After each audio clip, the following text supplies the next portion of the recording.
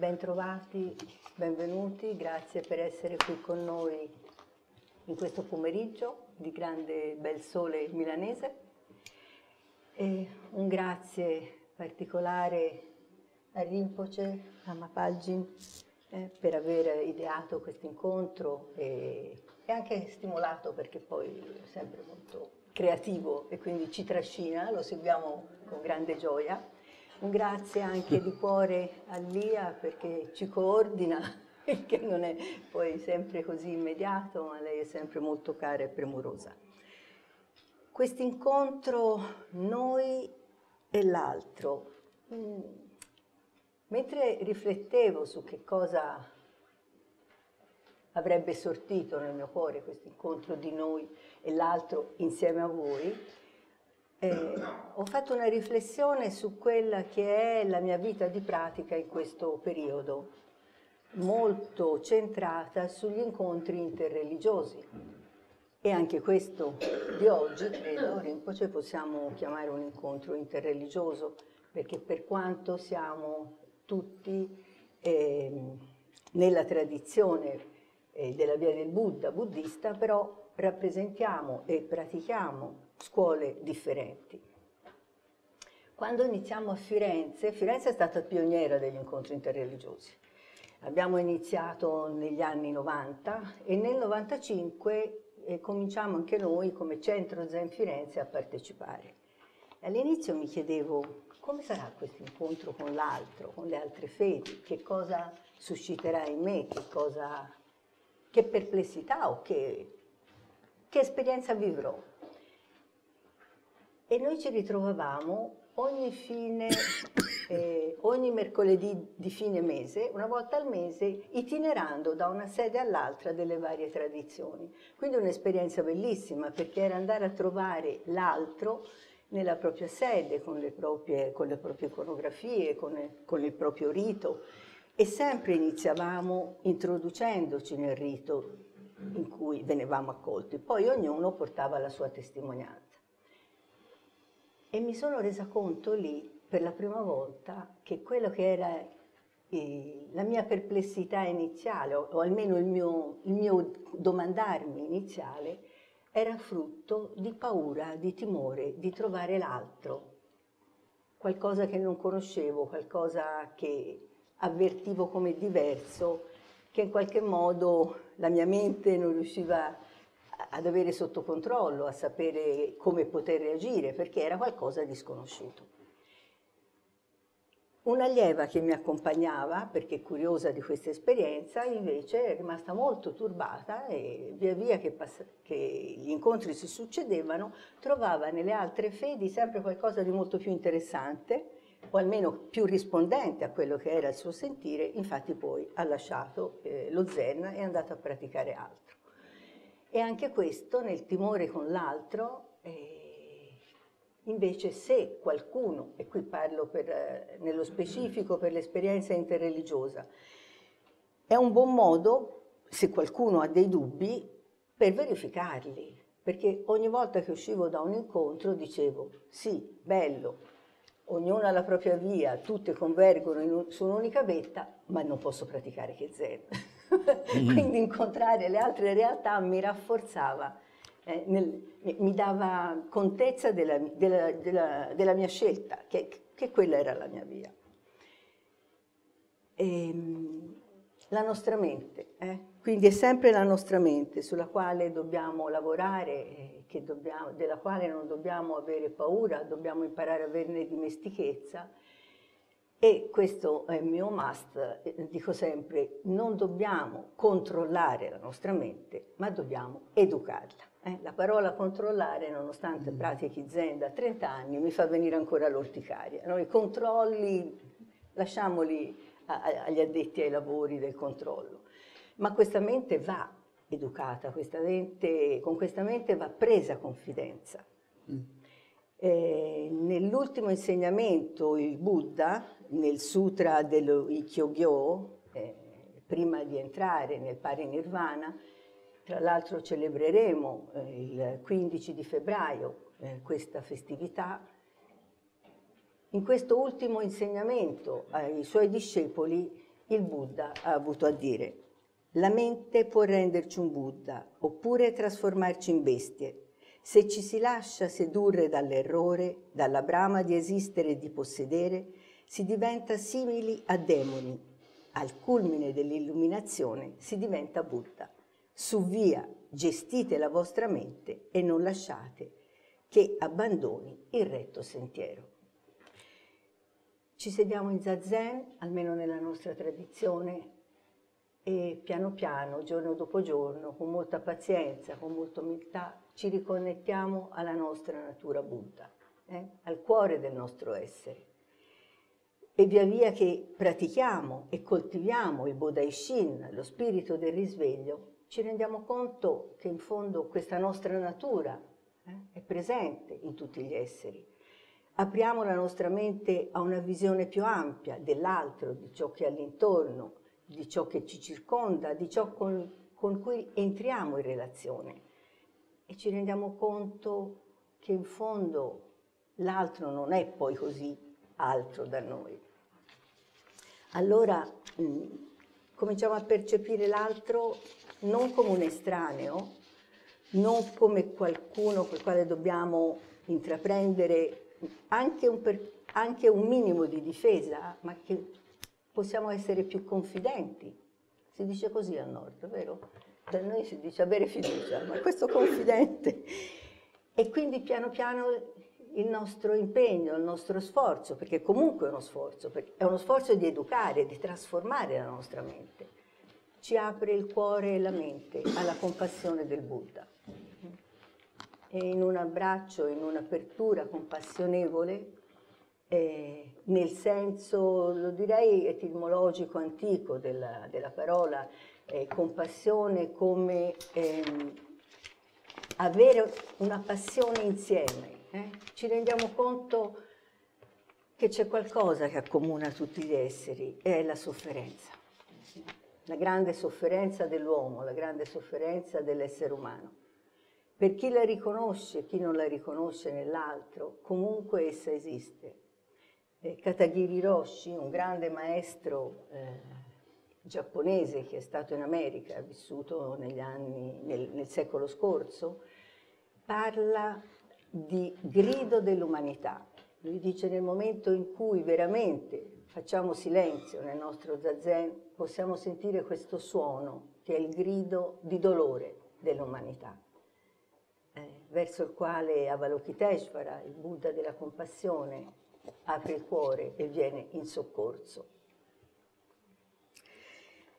In questo riconosciamo la natura universale dell'uomo, riconosciamo che siamo tutti Buddha sul cammino del risveglio, che calpestiamo tutti la stessa terra. Allora, naturalmente, ci sforziamo, se anche troviamo delle difficoltà, di essere accoglienti, perché dal riconoscimento della propria natura di Buddha, il passaggio successivo è sentire che riverbera in tutti gli esseri. Ma questo non ci basta, dobbiamo aprire il cuore alla compassione. In questa apertura di cuore, in questo sguardo diverso, compassionevole, che non è commiserazione, in questo sguardo compassionevole dobbiamo anche abituarci all'accettazione, accettare ciò che è diverso. Siamo uguali nel diverso.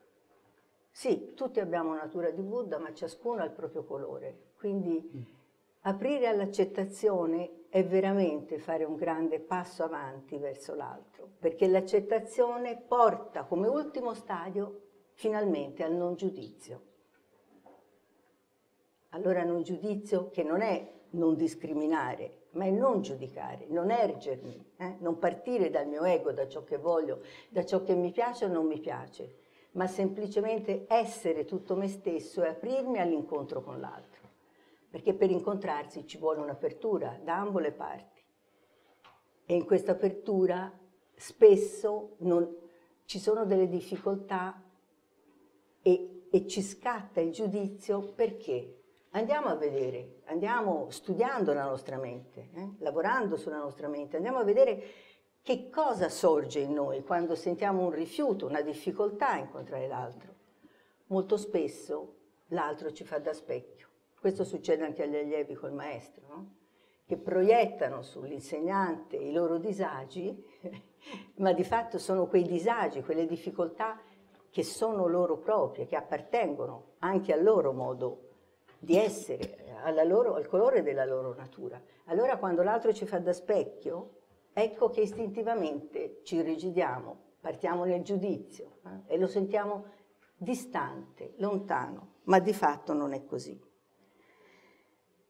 Dogenzenji, ho ancora 5 minuti, Rinpoche? 3, va bene. Allora, questo lo salto, va bene. 2 frasi lapidarie che mi sono venute bene, quindi ve le leggo. Apprezzare l'alterità è riconoscere noi stessi nell'altro. Nessuno è altro rispetto al Dharma. Questo potremmo scriverlo sulle mura della nostra camera.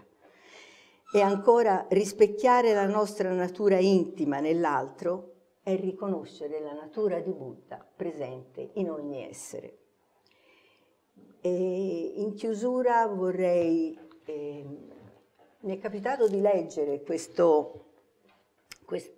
un testo di questo nuovo filosofo molto di moda adesso, un filosofo coreano, qualcuno di voi lo conoscerà, il Byung-Chul Han, filosofo contemporaneo, che ha scritto un testo sullo sciame del digitale, nel quale fa una fotografia di dove sta andando la nostra società, dicendo che le persone sono sempre più, sono diventate una sorta di sciame in cui l'individualità è sempre più forte a discapito della personalità, cioè non ci si riconosce più come persone ma come individui e quindi con la volontà di affermarsi, la prevaricazione, l'egoismo, la non cura dell'altro,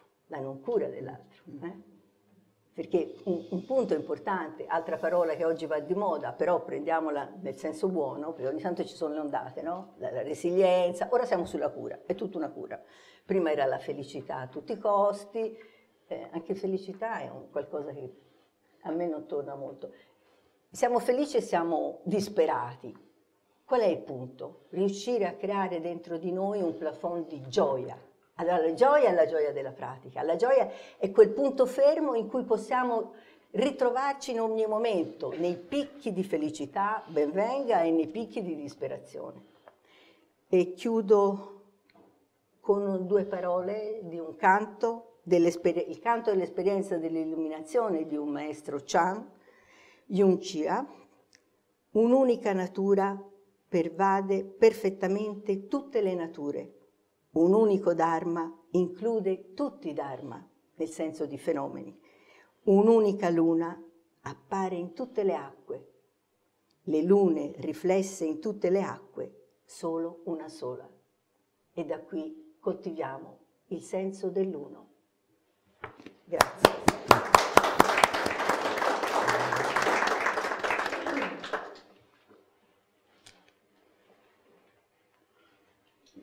Vado. Buongiorno a tutti, anch'io ringrazio intanto i venerabili religiosi che sono presenti qui, l'organizzazione e tutti voi che siete l'altro, e quindi parleremo di voi ma anche di noi. E è un po', quando mi sono messo a fare la mia scaletta, che mi pare di aver capito che dovrò sintetizzare, mi sono messo un po' a sorridere da solo, perché ho detto, ma guarda te, cioè, no? Questo tema dell'altro che va addirittura a scomodare una dottrina così sofisticata come lo è il Buddha Dharma, no? Eppure l'altro io lo incontro quotidianamente, continuamente, è da una vita, no? È la vita questo rapporto con l'altro. Ma evidentemente c'è una interpretazione, una visione forse confusa o perlomeno magari non completa appunto di questa relazione tra me e altri. Ed è qui infatti che si colloca questo limite, il germe della confusione, proprio vivere così, io e l'altro. E infatti la domanda che secondo me dovremmo porci tutti è questa: ma come vedo l'altro? Cioè io lo filtro, e normalmente è così purtroppo, lo filtro attraverso i miei giudizi, pregiudizi, verità acquisite, preconcetti, oppure lo vedo per quello che è. E qui ognuno di noi può fare a se stesso questa domanda ed essere del tutto sincero nel dare la risposta. Io ora, quindi come praticante di Buddha Dharma, che tenta di essere un buon discepolo del Buddha, l'altro è diventato una sorta di collaudatore, addirittura test, opportunità e buon terreno. Un collaudatore del sottoscritto, quindi di me stesso, un test per me stesso, un'opportunità per me stesso e un buon terreno per me stesso. Sembra molto egoica come risultato, no? E di fatto può esserlo, può diventare una cosa che alimenta il proprio ego. Dipende ovviamente da come abbiamo praticato durante i nostri anni di discepolato, no? E quindi da quanto siamo riusciti a convertire la nostra mente, quindi a non controllarla, quindi io concordo con questa visione, a me piace ammaestrarla, ma perché venendo un po' dall'ambito marziale sono sempre più militare, no? Così. E quindi per quel che mi riguarda, quel rischio non lo sento in me, cioè di sfruttare gli altri per crescere come individuo, no? Ma anzi, li vivo come fossero effettivamente miei maestri. Quindi l'approccio è un po' diverso, direi. L'altro, allora, in questo modo acquista un ruolo fondamentale su quello che è il processo trasformativo della mia mente. E posso dire, parlando sempre del sottoscritto, però secondo me, guardate, credo si potrebbe esportare questa visione. Posso dire che senza l'altro, senza quindi questa relazione, difficilmente, non dico sia impossibile, ma che sia più difficile evolvere spiritualmente e mentalmente. Quindi andare dall'altro all'altro me stesso, quindi cambiare un po' visione, l'altro me stesso, perché comunque, insomma, io non voglio fare discorsi romantici, come dico io, no? Il romanticismo spirituale, adesso sono tutti dentro di me, sì, certo, da un certo punto di vista sì, però di fatto, insomma, abbiamo anche tutti una propria realtà che vive in un proprio spazio, no? Personale, intimo, eccetera. Quindi c'è comunque anche una sorta di separazione, ma questa separazione è il segreto della mia crescita spirituale. È lì che io devo andare a lavorare e attraverso il lavoro su questa, chiamiamo distanza, no? Io posso effettivamente trovare dei fattori su cui investire per raggiungere una trasformazione della mia stessa mente, arrivando quindi a vivere veramente l'unicità. ecco che quella iniziale separazione è diventato semplicemente il mio trampolino, oppure meglio ancora il mio percorso. Lì io devo lavorare. E posso anche dire questo, che questa relazione quindi con l'altro indica come io mi relaziono con me stesso.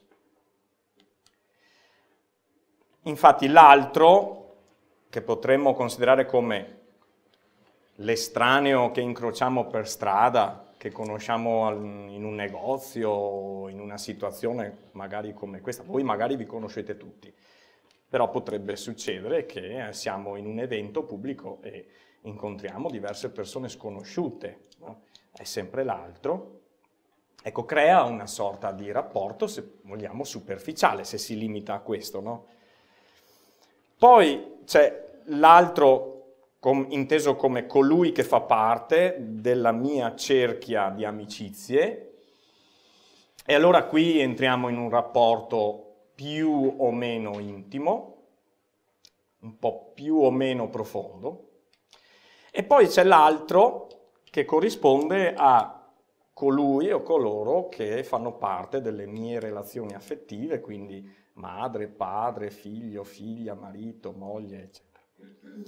E qui è ovvio che il rapporto è molto profondo, molto intimo. Con tutte e tre queste categorie, o in tutte e tre queste categorie, potremmo dire che il rischio che scatti il giudizio c'è, in tutte e tre, perché anche un genitore nei confronti del figlio, o il figlio nei confronti dei genitori, può arrivare a questo, no? A dare giudizi. Con le ultime due si può creare il possesso e il desiderio di trasformare l'altro a propria immagine e somiglianza. A volte qui si nota molto più facilmente nel rapporto genitore-figlio. Io che insegno arti marziali ho sempre cercato di evitare l'insegnamento ai bambini proprio perché non voglio avere a che fare con i genitori. A proposito di altro.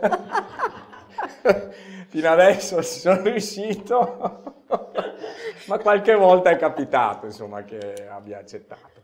E ho visto scene molto tristi, per non dire altro.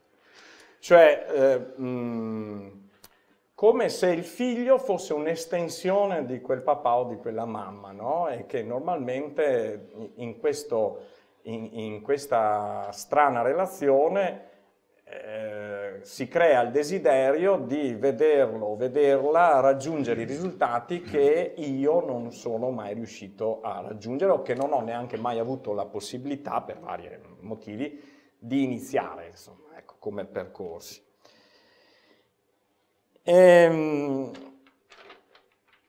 Ma l'altro, sto andando veloce, quindi non so quanto tempo... È sempre che i 3 minuti.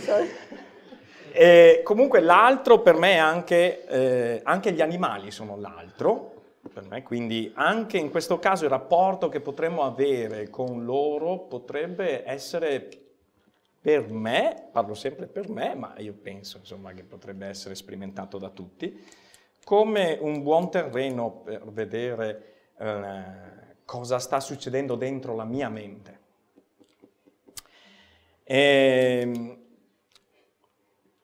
Adesso mi ha messo ansia,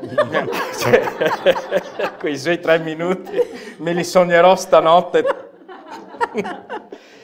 E c'è un'affermazione del nostro patriarca giapponese Saicho che dice: è difficile per il singolo comprendere, ma è facile per tutti comprendere.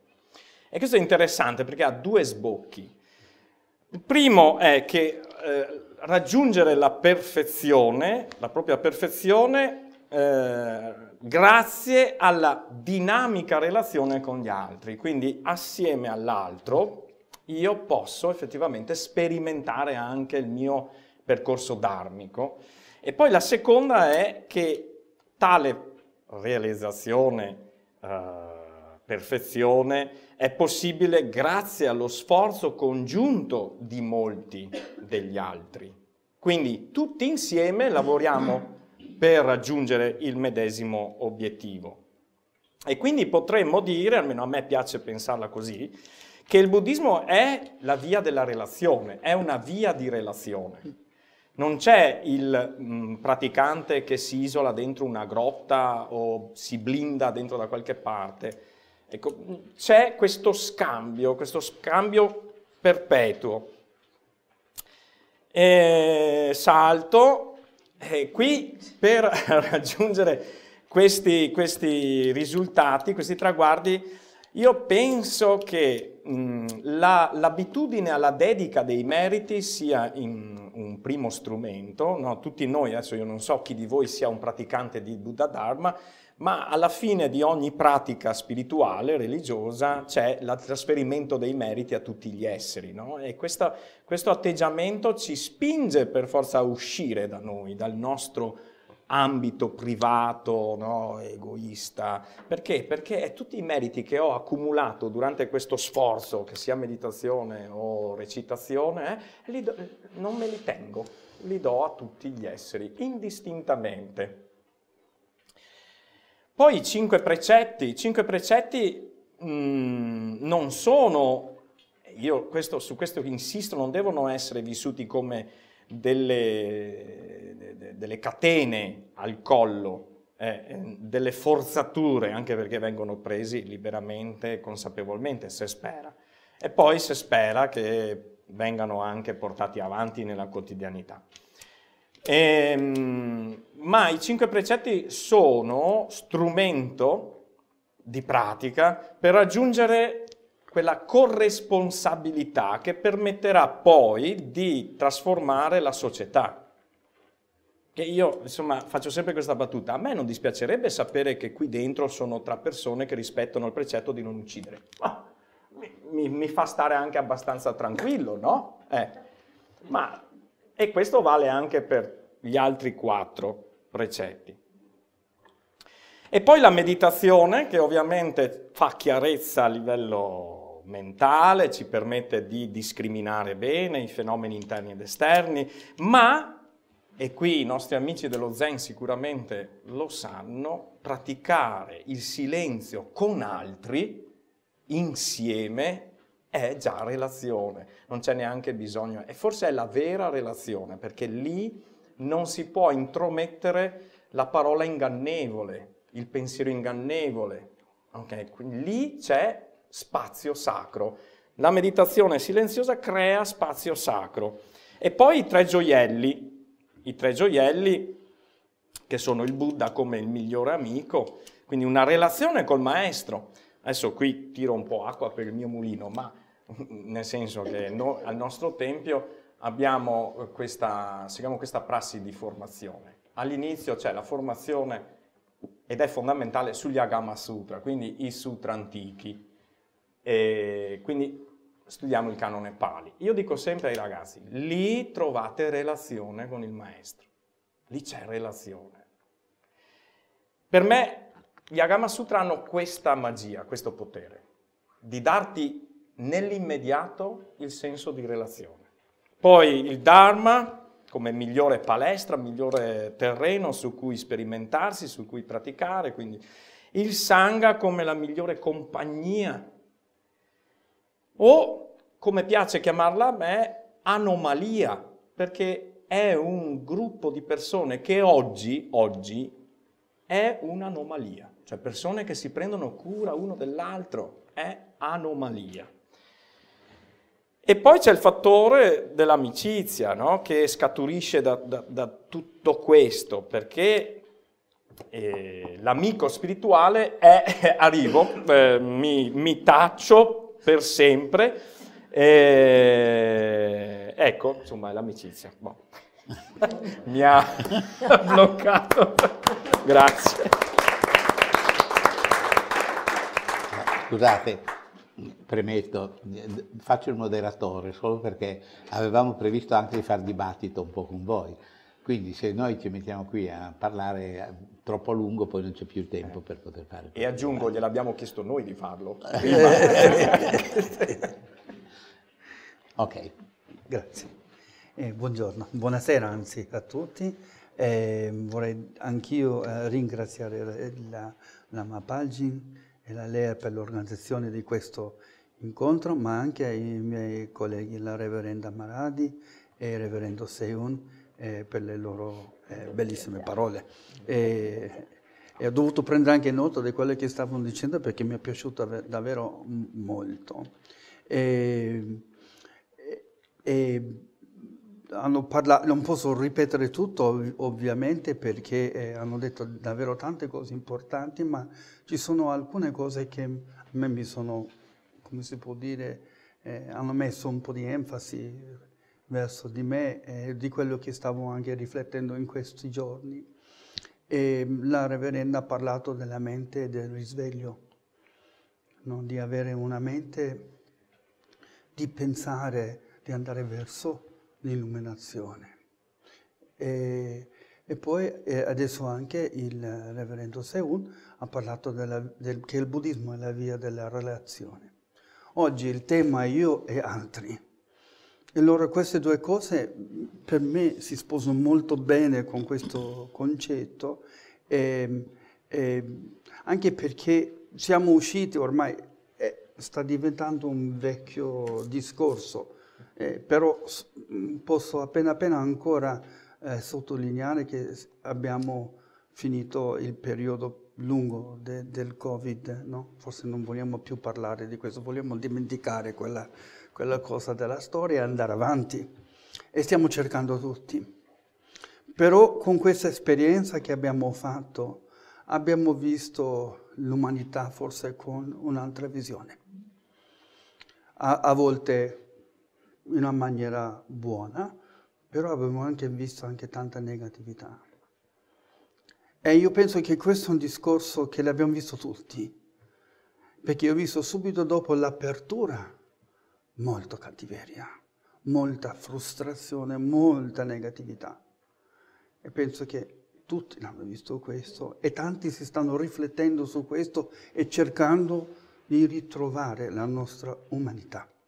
Vedo adesso questo cambiamento, perciò forse il Covid o il periodo di Covid, quello che vogliamo dire, ci ha insegnato tante cose. Però una cosa che ci ha insegnato anche che non siamo soli, o come ci fa male stare solo. E ci ha insegnato anche l'importanza degli altri, di avere altre persone nella nostra vita. Infatti oggi questi due maestri hanno parlato di cose molto importanti e grazie alle loro parole possiamo riflettere e magari fare un passo in avanti verso la nostra crescita e comprensione del buddismo. Però vorrei invitare tutti di riflettere su questo, riflettere su tutto quello che i maestri, al di là del loro carattere personale, come maestro che sta cercando di insegnarti il buddismo e portarti avanti verso l'illuminazione, verso una crescita caratteriale, pensare anche, riflettere su questo, perché è un punto molto importante. Però nella vita non sono solo loro, non sono soltanto i maestri del buddismo. Ci sono tante altre persone che ci aiutano e che ci insegnano tante cose, anche cose piccole però importanti. Magari c'è qualcuno che ci dimostra soltanto un sorriso, che ci dà sollievo, ci fa sentire bene, oppure ci dimostra altre forme di gentilezza, no? E sono tutte cose che ci aiutano. e che sono tutte cose che nutriscono la nostra vita. E allora, come il reverendo Seiun ha detto che appena detto che il buddismo è la via della relazione, questa relazione nel buddismo, in vero, quello che ha detto, è importante. Infatti c'è un termine, posso usare i termini soltanto giapponesi perché non so dirlo in altre maniere, ma butsu-en, che vuol dire una relazione creata dal Buddha o dal buddismo. In questo caso è la nostra relazione che abbiamo con tutti gli altri. È molto importante. E tendiamo, perché siamo persone che abbiamo un ego abbastanza forte, anche se vogliamo dire che non ce l'abbiamo. Però se vogliamo essere sinceri con noi stessi, dobbiamo ammettere che a volte questo esce fuori.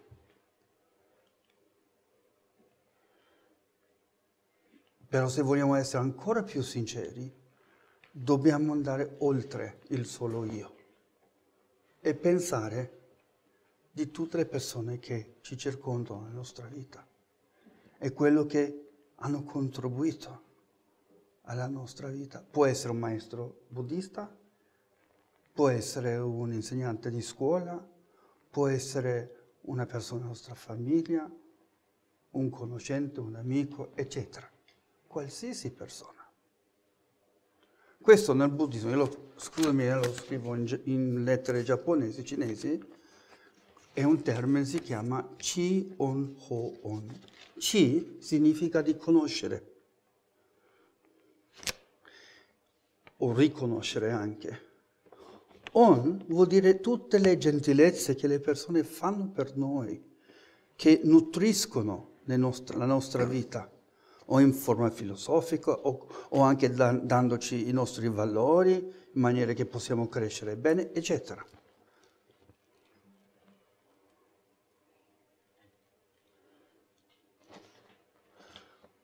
Ho vuol dire poi dopo di rendersi conto anche, rendersi proprio conto di questo e sentire questo, diciamo, quasi un debito di gratitudine nei suoi confronti. Cioè, se riconosciamo che ci sono altre persone che contribuiscono alla nostra crescita e alla nostra felicità, possiamo anche migliorare la nostra relazione con loro. E oggi come oggi penso che sia un tema molto importante. Tutto quello che abbiamo detto sono cose che vanno al di là del buddismo o al di là della religione, ma è come vivere bene come un essere umano. E l'altro di nuovo è on, perciò riconoscere, ripagare. Se cominciamo a riconoscere tutto quello che le persone hanno fatto per noi e mostrare questa gratitudine che abbiamo nei loro confronti, possiamo migliorare la nostra relazione. Se fosse una persona dà un sorriso a te, puoi sorridere indietro. Quante volte ti è capitato questo? E ti fa star molto bene qui dentro e nessuno ha aperto bocca. Perciò sono tante cose che si riguardano su questo. L'altra cosa che abbiamo parlato, quando abbiamo parlato dell'importanza delle persone che sono vicino a noi, è che nel buddismo ogni persona è vista come un tesoro. E perché questo? Andando avanti da questo concetto, questo tesoro è perché dentro ogni persona, anzi, come anche questo discorso ha toccato anche il reverendo Seiun, non soltanto gli esseri umani, ma tutti gli esseri viventi, anche gli animali, le piante, le colline, i laghi, gli uccellini, eccetera, eccetera, tutti possiedono un seme per diventare un essere illuminato, cioè un Buddha. Non solo noi. E allora se siamo tutti qui insieme per cercare questo, apprezzare questo, e allora possiamo fare gli sforzi, che abbiamo parlato anche degli sforzi degli altri, insieme, mettere questi sforzi insieme in maniera che tutti noi possiamo aiutare uno tra l'altro per raggiungere questo scopo, cioè diventare Buddha, diventare una persona illuminata con tutte le qualità di un Buddha. Cioè anche noi diventiamo una persona serena, prive di rabbia, prive di stress, prive di grilli per la testa. E cominciare a essere felice, sereno, avere una visione e una gratitudine verso tutta la vita in maniera molto profonda. Questo è quello che viene da una vita illuminata. Non ho mai sentito di un Buddha che va a sfogarsi. Giusto? Ma neanche un grande bodhisattva. Perciò abbiamo tanto da ricordare in questa relazione tra io e te, io e gli altri. E abbiamo soltanto aperto un discorso per tutti noi da riflettere, non solo oggi, ma anche per domani. Io per chiudere vorrei leggere una cosa che viene dal Sutra del Loto. Lunga o corta? Questa qua. 5 righe e poi concludo. Okay. Io ho profondo rispetto per te. Non oserei mai trattarti con disprezzo o arroganza.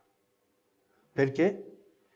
Perché stai praticando la via del Bodhisattva e conseguirai certamente la purità. Grazie.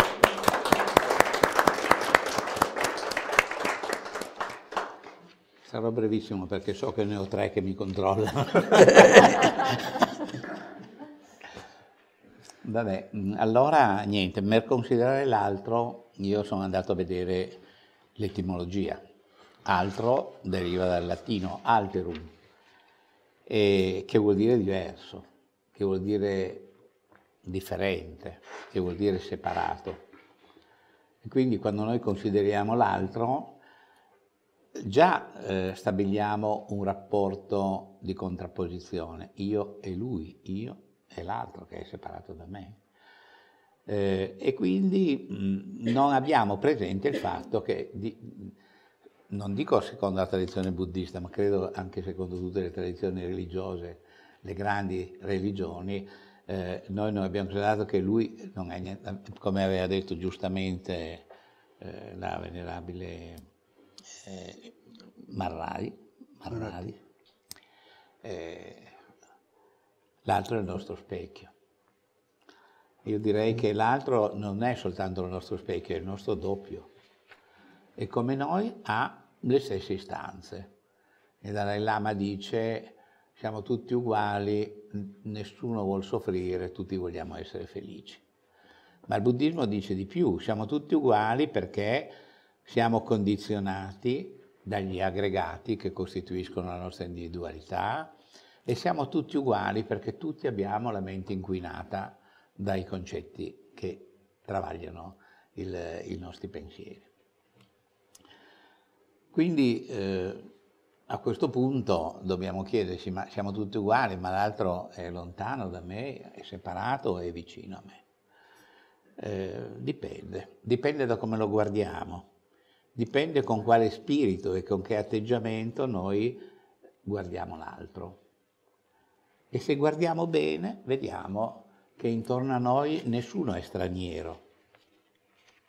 E quindi potremmo, parlando con l'altro, scoprire che le nostre vite sono meno casuali di quel che pensiamo.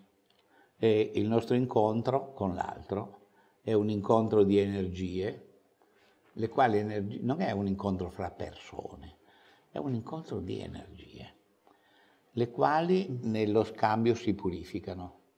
E quindi se noi abbiamo una giusta relazione con l'altro, stabiliamo favoriamo la circolazione di un'energia pura, positiva, armoniosa e dunque utile proprio non soltanto per l'ambiente nel quale ci troviamo, ma siccome parliamo di energie, parliamo anche utile per l'energia cosmica, planetaria. Io non sono un nozionista, lo dico sempre, però mi sembra ricordare che ci fosse un filosofo di qualche anno fa, il quale, citando in latino, diceva homo homini lupus. Non alzate la mano a dirmi che lo sapete chi è, perché poi io mi vergogno. Homo homini lupus vuol dire che l'uomo è lupo per l'altro uomo. E questa è una visione pessimistica della cosa. Io preferirei considerare invece che l'uomo con l'uomo sono degli dei, rappresentano la divinità, perché la divinità nasce proprio dall'armonia, dalla positività, quindi l'uomo con l'uomo in genere, se hanno reciprocità nel considerarsi tali, uomini con gli uomini, allora la loro dimensione esistenziale diventa veramente purificata, diventa veramente divina. E questa divinità è caratterizzata nel rapporto fra gli uomini dallo stare insieme. Gli uomini stanno insieme e trasformano la loro relazione in qualcosa di divino. Non bisogna vedere una divinità supersistente che condiziona tutto. E quindi dobbiamo vedere che noi siamo come lui e che lui è come me. Ed è errato pensare, quando ci confrontiamo con qualcuno, che noi siamo nel giusto e l'altro non è nel giusto. Perché questo vuol sempre dire cercare la separazione, esprimere il giudizio nei confronti degli altri, indipendentemente dal fatto che li conosciamo bene o no, vuol dire chiaramente metterli dall'altra parte dello steccato. E invece noi dobbiamo capire che stando insieme siamo nel giusto, perché ci comprendiamo e nel comprenderci facciamo le cose giuste. E dunque io direi che abbiamo il dovere di tentare questo stare insieme quando ci relazioniamo con qualcuno. Diversamente nessuno vince e tutti perdiamo. E dobbiamo evitare le contrapposizioni, dobbiamo evitare i contrasti, i litigi interpersonali, ma dobbiamo anche e soprattutto evitare le guerre che ancora oggi agitano questa umanità che è travagliata. E se proprio vogliamo fare i pirotecnici, accendiamo la miccia dell'amore.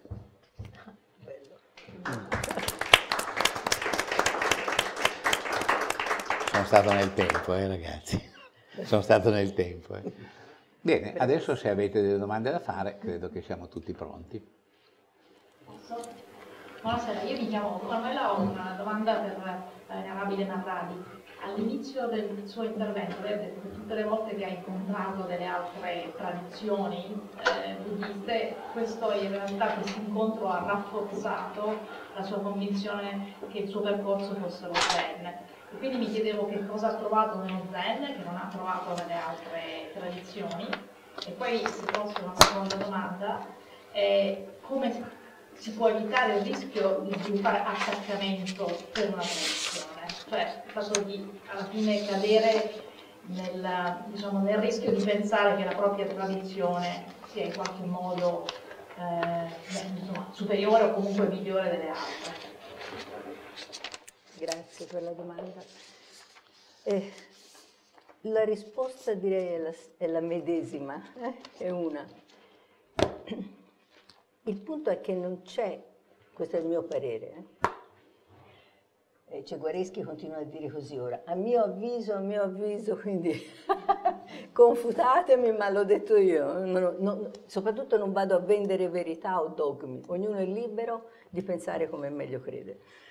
Però sulla mia esperienza dico che non c'è una via elettiva, non c'è una via preferenziale, no? Una corsia di scorrimento, perché tutte sono faticose, ma ognuno ha una via che risuona maggiormente nel suo cuore. Quando ho incontrato il primo libro di Zen, avevo 16 anni, nella libreria Feltrinelli di Firenze, aprì questo libro e dissi, non ho capito nulla, ma qualcosa mi ha risuonato. Cercherò questo, l'ho trovato dopo 30 anni, 20 anni. Ecco. Quindi non è che c'è qualcosa che è migliore dell'altro, c'è qualcosa che risuona di più, che ha un linguaggio, quindi diventa un upaya, un veicolo preferenziale per me, per il mio modo di essere, per il mio background, per il mio karma, direi per la mia reincarnazione. Forse, volendo parlare di reincarnazione, un discorso scivolosissimo, qualcosa che ritrovo, di cui so già, e quindi mi è più facile, perché comunque un percorso, qualunque esso sia, se uno lo fa come perfezionamento spirituale, con tutto se stesso, è faticoso. Allora non scelgo quello che più si confà a me per definizione. Dico sempre agli allievi, se il 60-70% di ciò che è previsto nello Zen vi risuona, andate avanti, perché se no ognuno fa la sua propria religione o tradizione. Però c'è un'affinità, quindi credo sia quello. Allora non è un migliore o un peggiore, un migliore o un peggiore, per te. Non come ego, ma come affinità elettiva, come rispondenza. Spero di aver risposto.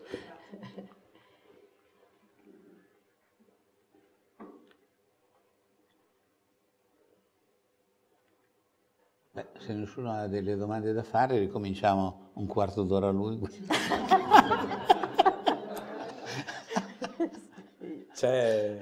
Hanno alzato la mano. No, c'è una mano laggiù in fondo. Sì. Sì. Buonasera.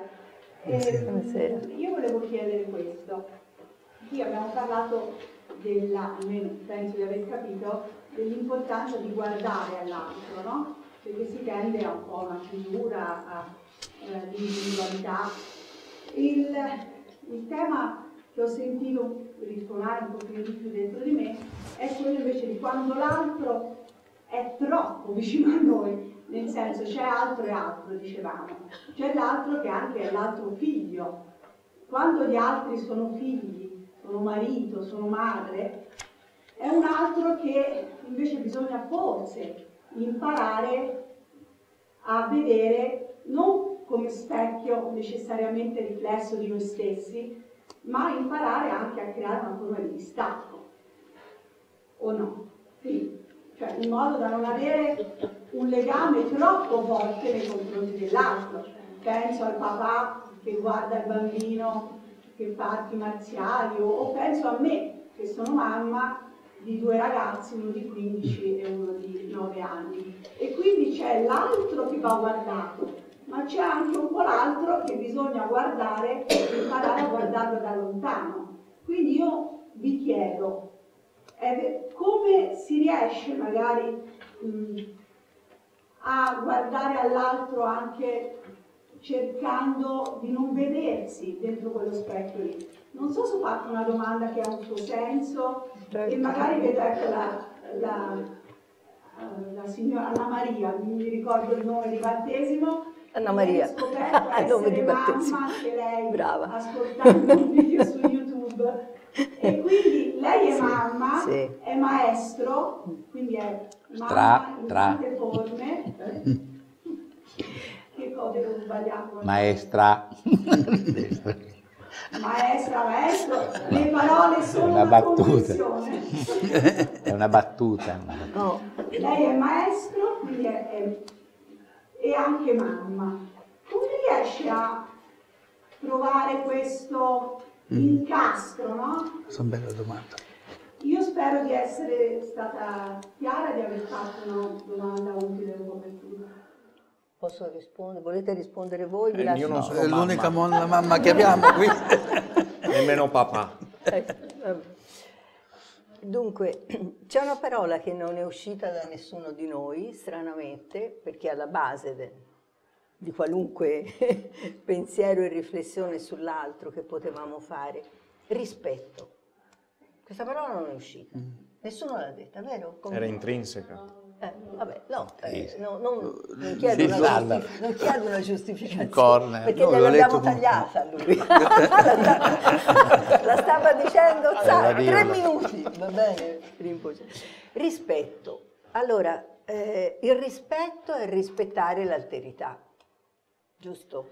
Allora, rispettare, e qui parlo da madre, rispettare... Ho imparato una grande lezione da mio figlio. Io credo che i miei figli siano stati i miei migliori maestri, oltre al mio maestro in Giappone, ma i miei figli continuano a esserlo. Accettare rispettando che un figlio sbagli. Quando tu vedi che un figlio sta sbagliando e sta perseguendo l'errore e tu lo sai e provi a parlargli e non ascolta, e lo prendi in un altro modo e non risponde. Allora semplicemente ti fermi e riconosci con rispetto che quella è la sua strada, quello è il suo percorso. Lo riconosci come essere umano, come Buddha sul cammino insieme a te. Quindi vai oltre il rapporto di carne, il fatto che tu sia in un ruolo piuttosto che un altro, e lo sostieni con il silenzio, pregando, chi vuoi, praticando, dedicando i meriti affinché si ravveda, affinché prenda coscienza o non la prenda, perché ognuno ha la sua storia. No? C'è sempre questo salviamo tutti, facciamo tutti. Certo, ci adoperiamo affinché ci impegniamo, facciamo bene quello che dobbiamo fare noi, poi cerchiamo nella nostra compassione di accettare anche che ci sono persone che non vogliono salvarsi e attivare il rispetto verso di loro, quindi rispettarle come esseri umani che decidono diversamente. Per me è stato questo, quindi riconoscere, fare il salto da non proiettare pur la protezione, no? Pur qualcosa che era palesemente fuori luogo, dannoso per lui, permettergli come autorità, patria potestà, ho cresciuto i miei figli da sola, avrei potuto farlo, oppure dirgli vai dalla nonna, no? Non parlo da madre qui, no, e cercare in tutti i modi di sostenerlo col silenzio, non smettere di sorridere, non entrare in un discorso di astio, di rancore o di insofferenza, allora non mi ascolti, allora non faccio questo. No, non cambiare niente. E questo piano piano, questo silenzio rispettoso, ci ha portato di nuovo a parlare, perché non parlavamo più tra noi.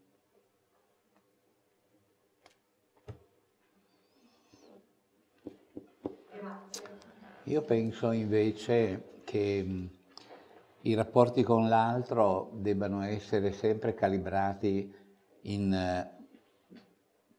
diciamo, in considerazione del nostro stato della mente. Cioè, come ho detto prima, l'altro lo vediamo noi a seconda del nostro spirito, a seconda del nostro carattere, a seconda delle circostanze. E quindi è estremamente importante capire se siamo noi che siamo insofferenti, se l'altro, indipendentemente dal fatto che sia figlio o non sia figlio, marito o non marito, vive delle condizioni che lo travagliano. Perché noi dobbiamo cercare di capire l'altro. Poi possiamo anche parlare oppure stare in silenzio. Ma quello che conta è che in questo silenzio dobbiamo metterci dentro la nostra introspezione, capire perché siamo insofferenti, capire perché forse quello che fino a ieri ci andava bene, oggi non ci va più bene. Siamo cambiati anche noi, questo è il discorso. Cioè la madre che secondo l'iconografia buddista abbraccia e stringe al proprio seno il suo unico figlio piccolo, se valuta questo rapporto quando il figlio ha 16 o 17 anni, penso che lo dovrebbe stringere per il collo piuttosto che per il seno. Quindi cambiano le cose nel tempo e noi dobbiamo anche saperci adeguare a queste circostanze, naturalmente con il silenzio, col sorriso, con la comprensione, eccetera. Ma dobbiamo capire che siamo noi che siamo insofferenti, l'altro è così com'è. E questo è estremamente importante.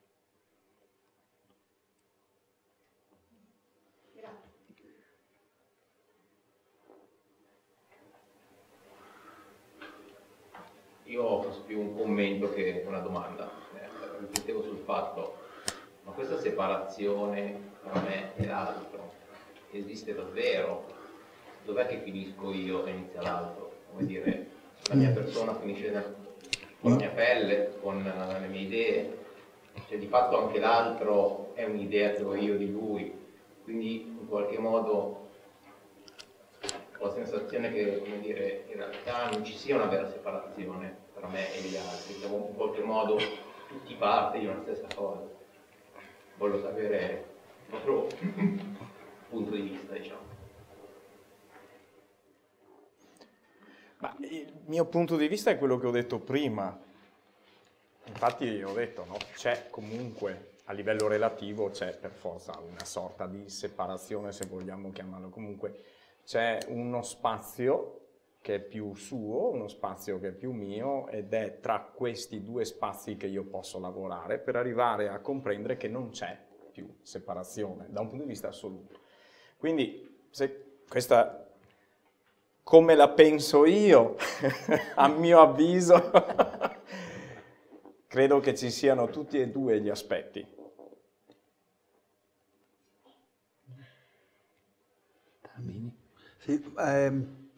Sì, sono d'accordo con questo. C'è sempre nel buddismo ci sono sempre due cose, ma non due. Ci facciamo sempre l'altro lato della stessa moneta.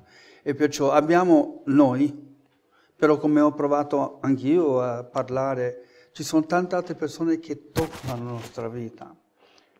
Il maestro, il Lama Paljin ha parlato di energia anche. Delle persone, dell'uno o dell'altro, creano un'energia e allora questa energia anche tocca la nostra vita. Perciò fisicamente siamo separati, però se andiamo magari a guardare ancora più profondamente vediamo che invece c'è più un collegamento tra le due, perciò è separato da un certo punto di vista ma anche integrato. E questa energia, voglio aggiungere perché è uno dei temi che mi hanno sempre appassionato, è un'energia universale e che viene misconosciuta dalla nostra mente. E quindi ancora una volta, come ho parlato con la mamma, parlo con te, cioè l'altro, la separazione dall'altro è il frutto della nostra mente, il frutto della nostra mente inquinata. E allora se noi ragioniamo in termini di ego arriviamo anche alla contrapposizione con l'altro. Ma se noi invece riusciamo a comprendere che l'altro ha una carica di energia che si può fondere con la mia, si può sposare con la mia, ma non necessariamente io sono obbligato a condividere la mia energia con quella di uno che non vuole, no? Se no devo corrergli dietro per cercare di convincerlo. Quindi ci sono delle energie che a un certo punto si sfiorano ma non si incontrano. Mentre invece abbiamo, siccome io ho detto prima niente succede casualmente, quando queste energie si incontrano, che l'altro ci sia antipatico, ci sia simpatico, ci sia indifferente, non è nient'altro che la parte di un evento, di un fenomeno, no, che ha determinato un riconoscersi e un incontrarsi. Anche se l'altro mi è antipatico. Allora a questo punto io devo capire che il mio incontro con quell'altro, che magari fino a ieri era dall'altra parte della strada, io non ho mai nemmeno guardato, deve avere un significato. Ed è su questo significato che io devo impegnare la mia mente, devo mettermi a riflettere. Allora a quel punto, se trovo questi significati, riesco anche a capire che gli incontri non sono mai casuali, ma che devono portare a una riflessione e anche a un comportamento conseguente, no? Che a seconda dei nostri stati o a seconda di come lo interpreta l'altro possono essere armoniosi o meno, però di fatto quando noi incontriamo qualcuno, anche soltanto, e questa è la mia convinzione, anche soltanto qualcuno che ci chiede l'ora o ci chiede dov'è la fermata del tram, in quel momento si stabilisce un contatto di un'energia universale e questo non lo toglie nessuno dalla nostra vita. Non è nemmeno una questione di karma, non è nemmeno di azioni positive o negative, è avere una relazione e quindi in quel momento queste due forze che sono le nostre hanno uno scambio.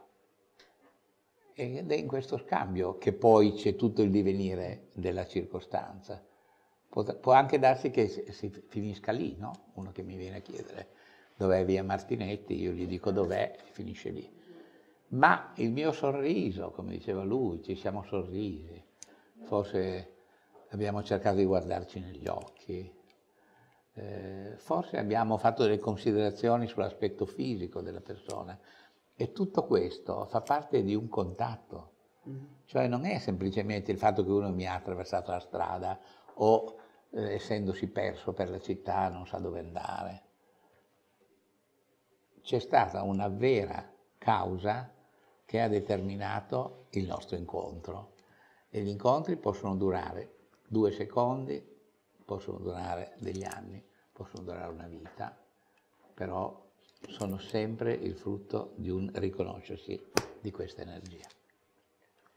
Vorrei aggiungere una cosa che mi hai fatto venire in mente, dato che sono stato interrotto.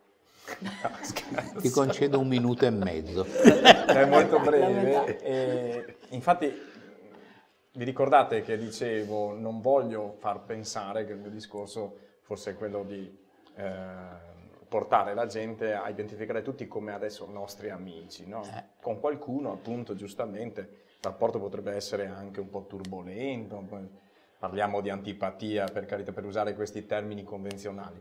Ma allora, secondo me, almeno lo sforzo che dovrebbe fare il praticante di Buddha Dharma è quello non tanto di trasformare tutti come suoi amici, ma almeno di non creare nemici, di non vedere in altri propri nemici. Questo secondo me dovrebbe essere un po' un obiettivo ovviamente di partenza, perché poi anche questo è molto relativo, molto superficiale, me ne rendo conto. La mamma non è d'accordo con lo stesso. Parto con un... posso riprendere qualcosa che avevo tagliato? Certo. 1 minuto Siamo e mezzo. stati su questi tagli, Un altro abbiamo minuto e patito mezzo. questi tagli. Allora, Dogen Zenji in un capitolo, il 623 dello Zuimonki, dice e dà delle istruzioni precise ai suoi monaci laddove sorgono delle diatribe di Dharma, delle contestazioni. E Dogen dice, piuttosto invita i suoi monaci, cioè, piuttosto che stare a controbattere, se anche sentite degli errori, lasciate cadere, continuate, non entrare in una bagarre, no, in un ping pong botta e risposta, ma parlate non in contrapposizione portando avanti la vostra idea. E a quel punto mi è venuto da riflettere che l'insegnamento per estensione poteva essere, invece di andare a sottolineare, a stressare gli errori degli altri quando li vediamo, cerchiamo di coltivare in noi le virtù che vediamo nell'altro. E quindi in questa osmosi. E per quanto diceva Lama Paljin, ma insomma un pochino anche Shōryō, il punto secondo me è anche questo. Nello Zen c'è una frase, c'è un'espressione bellissima, non uno, non due. Quindi insieme rispetto all'altro non siamo lo stesso, ma non siamo nemmeno due cose diverse. Ma, e questo per me è importante, perché se no divento schizofrenica, io sono io e lui è lui. Poi c'è il contatto, cioè c'è uno spazio di rispetto, maestro d'arti marziali, che in giapponese si chiama ma, e viene è un punto in area, ecco, fino a qui puoi arrivare, qui non entri più. Ma non perché mi sto difendendo, ma perché è il mio cuore, è il mio centro energetico, è dove posso elaborare, trasformarmi, migliorare e educare, ammaestrare, la lascio ai cani, bene, oppure alle arti marziali. Io lo uso, al di là che te piaccia. Quindi, sì, fai bene. Quindi siamo uniti, però dobbiamo anche ricordarci che ciascuno deve lavorare su se stesso, non è che può delegare all'altro perché siamo in osmosi, è sottile, quindi secondo me il non uno, non due è un'immagine molto molto pertinente e pregnante, ma secondo me. Ultima domanda, e poi dobbiamo chiudere perché c'è la lezione. Allora, un coraggioso, una coraggiosa. Allora, non è proprio una domanda, il silenzio, no? Ha parlato di forma di rispetto del silenzio in una società che chiacchiera un casino. E ad esempio la mia mente è rumorosissima, quindi per me il silenzio è una cosa difficilissima, no? Nel rapporto con l'altro il silenzio come forma di rispetto, come combacia con l'andare verso l'altro. Ho un po' di confusione su questa cosa, cioè cosa rappresenta il silenzio come forma di rispetto verso l'altro? Ma ci sono dei silenzi che parlano, cioè in dei momenti non puoi fare il silenzio, e ciò che passa in un silenzio, come diceva Rinpoche, uno sguardo, come diceva Tarabini, un sorriso, è non verbale, sono espressioni non verbali. Quando veramente sono una persona con un grande fuoco, quindi che lavoro, continuo, finché muoio lavorerò sulla rabbia, poi dico la rabbia del Buddha, esplode e non ci rimanga attaccato, ma il momento, no? Forse come avrei praticato Zen, vabbè. Allora, nel momento in cui anche ti viene una forte emozione o vorresti dire qualcosa, prova a guardare qualcuno negli occhi e parla senza parlare. Check, prova, no? Proprio il linguaggio del corpo, cioè parlare, comunicare nel silenzio. Se veramente credo che il più intimo rapporto che tu possa avere con una persona è stargli davanti e guardarla in silenzio. O anche come facciamo con i maestri giapponesi, che non possiamo guardargli negli occhi, ma gli guardiamo il naso, la bocca, non si può guardare un maestro giapponese negli occhi, no? Quindi togli anche la vista, allora tu lo stai guardando con le orecchie, col tuo cuore, col tuo sentire, stai entrando in contatto profondo e non c'è parola che ti porta in questa unione. È altro, è su un altro piano, è sull'energia, è sul divino che è in noi, sul trascendente. E sulla saggezza di questa risposta cala il silenzio. Vorrei aggiungere una cosa, che su questo io ho tolto un ricordo minuto. che... Ho tolto un minuto, ne ha preso 5. Il silenzio del Buddha alzando un fiore, che poi dà vita a una tradizione. Quindi il silenzio è dirompente, è uno tsunami. Bene, io vorrei ringraziare i maestri che sono stati qui presenti e che hanno contribuito a rendere anche abbastanza simpatica questa riunione. Ha dimostrato di avere non ci darà mai la soddisfazione. Noi ci definiamo un gruppo di monaci che non appartengono a una specifica associazione. I nostri centri fanno tutti parte dell'Unione Buddista Italiana, ma in questo piccolo gruppo di amici che si incontrano si è dato come compito quello di parlare alla gente. E quindi Italia Buddista non è un'associazione, ma è semplicemente un'egida sotto la quale amici che praticano il Dharma intendono diffonderlo con queste conversazioni. Grazie. Grazie Rinpoche, grazie.